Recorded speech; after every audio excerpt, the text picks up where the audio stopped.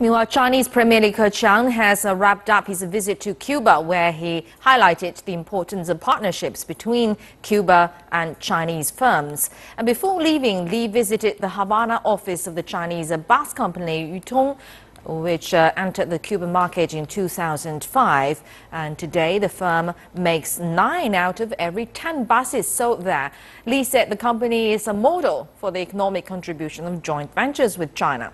Yutong has assembled over 1,600 buses in Cuba since 2011, creating numerous jobs for locals.